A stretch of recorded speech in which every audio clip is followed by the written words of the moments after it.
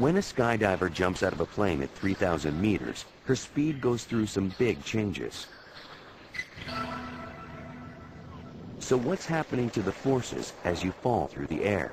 Before the skydiver jumps, the floor of the plane provides a counterforce, which balances the downward force of gravity, right up until the moment she steps out.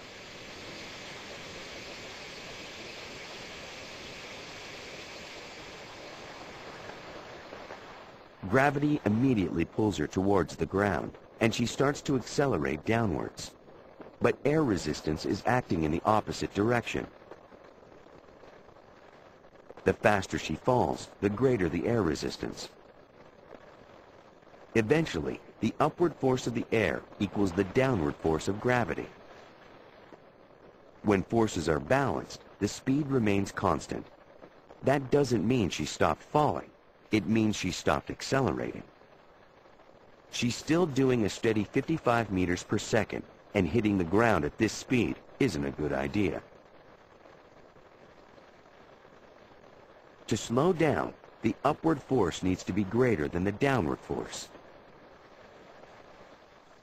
When the parachutes open, air resistance suddenly becomes much greater than gravity. The forces are no longer balanced, and this changes her speed. She slows down.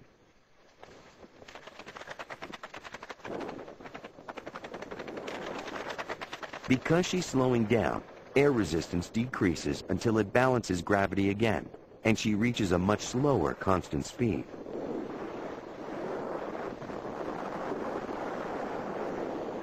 Approaching the ground at 5 meters per second is a much better idea.